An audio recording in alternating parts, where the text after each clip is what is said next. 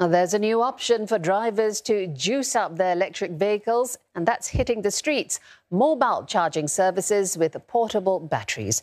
Market players are hoping the convenience will boost demand for EVs, which make up less than 1% of the car population. A draft law to regulate EV charging is up for debate this year. Neo Rongwei has more.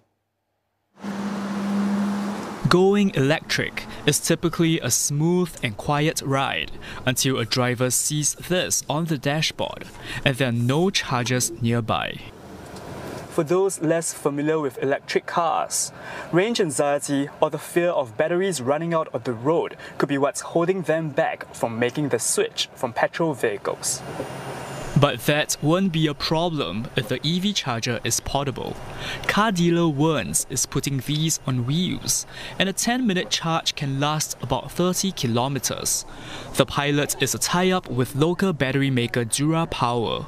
Werns hopes this will plug the supply gap while the country goes about its plan to install 60,000 charging points over the next 8 years.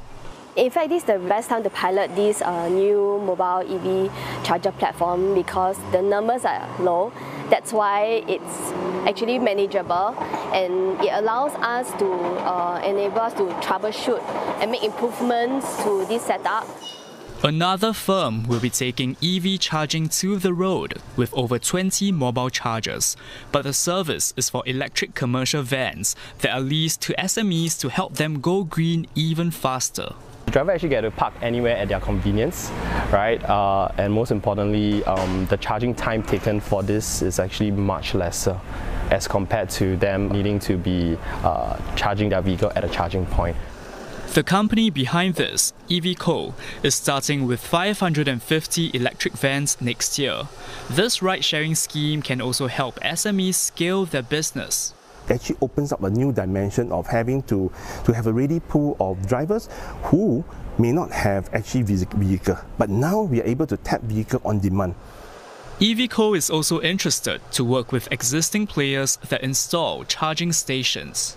The first step is, can we actually put mobile charging, for example, or even charging through a typical traditional charging partner network out there, fuse it as part of operations, whereby we are able to make it such that it's seamless and also the whole entire user journey is less painful for drivers. So far, market players say they meet local and international safety standards. This comes as a new law to regulate EV charging is up for debate in Parliament this year. It could mean licensing and mandatory registration.